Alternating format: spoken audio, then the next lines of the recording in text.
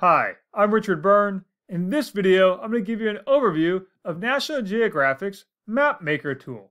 Let's go ahead and take a look at it. You'll find it at mapmaker.nationalgeographic.org, and I'm already signed into my account. Accounts are free. Let's create a new map.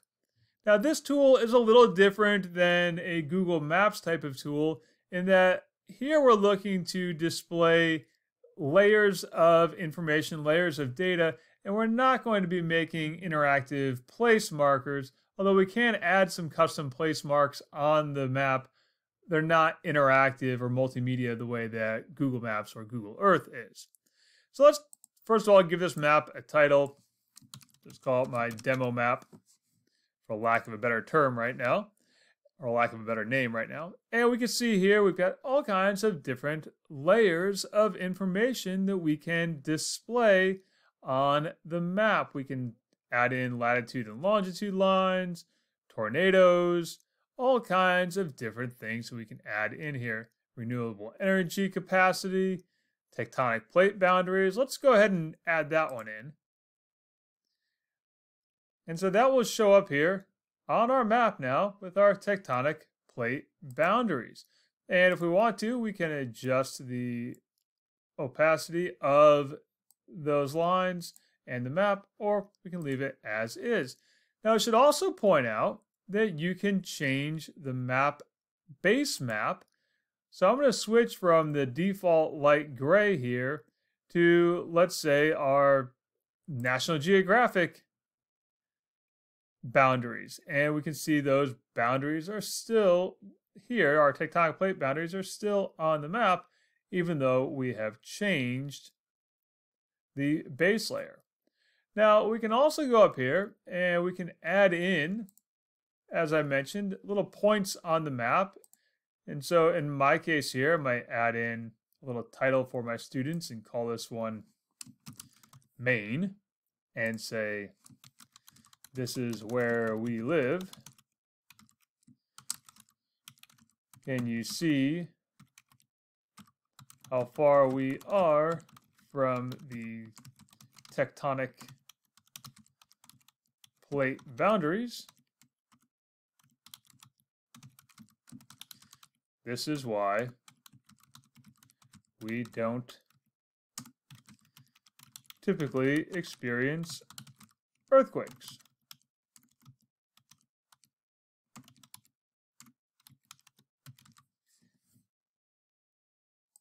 And so we'll add those in.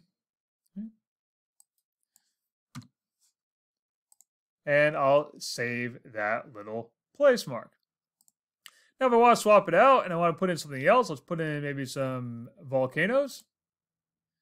Well, now we have a volcano layer that we can add onto the map, and we can see all the volcanoes and all the tectonic plates right along the map here. Now I can go back if I want to switch out that map setting and make it back into this light gray. So perhaps it's a little easier for my students to find the boundaries and find the volcano markers. I can do that as well. Now I'm going to close the map settings and let's take a look at how we can share this map with our students. Let's click on Menu, and we can save a copy, which I'm going to do. And let's just call it Tectonic Plates and Volcanoes. And we'll save it. And so that's going to make a copy, and I'll save it in my account. And then I'm going to share it with my students here. Let's go back up to our menu. And I can share the map in a couple of ways here. Let's hit that share button. We can give students a direct link to it, and I might put that link in Google Classroom, Microsoft Teams, or any other learning management system that you want to use. Copy the link that way.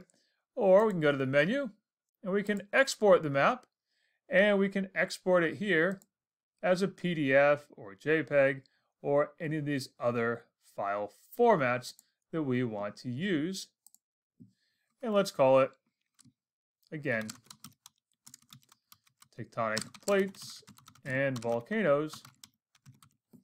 And then I can export it. You can see here we have some extra options to set our scale if we want to and include the legend as I've done there. Let's export that as a PDF. So that's how you can create maps using National Geographic's MapMaker. As always, for more things like this, please check out freetech4teachers.com or subscribe to my YouTube channel.